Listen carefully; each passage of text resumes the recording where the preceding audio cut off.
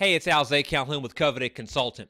This particular article was sent to me by one of my clients. He's in the coaching program right now. And the blog post is titled, "Are you selling to a professional or an amateur?"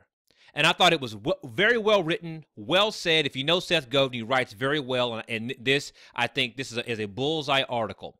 So what I want to do is I'm actually going to read this article to you. I would love it if you would just pause for a moment, kind of lean back in your chair, take a deep breath, and listen to these words as they are written by Seth Godin. I'm not going to add any additional commentary to what he said here. I'm going to read this article and let the video close out. I would love to hear your comments below. Here we go. Are you selling to a professional or an amateur? A professional is going to buy from someone like you. They're going to have a process to review the process, a method, an experienced approach to obtaining what they need. A professional isn't going to think she can do it for herself and isn't going to make it an emergency.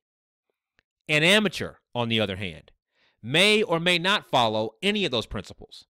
An amateur is comparing you to what? A miracle? To free? To something in between? Professionals run the procurement process at Pottery Barn. Amateurs buy a new house every 15 years. Professionals buy from other professionals. Amateurs ask friends for advice. At scale, a large company in B2B selling has a multi-year approach to finding and working with professionals. Many talented soloists often can't afford to work as patiently, and so they are often exposed to amateurs. It's okay to sell to amateurs, but one should do it with open eyes. When you don't get the gig, it's not because of something you did wrong at any particular meeting with an amateur. The mistake might simply be that you're having these meetings with amateurs at all. Or that you're going to amateur meetings expecting to be meeting with a professional.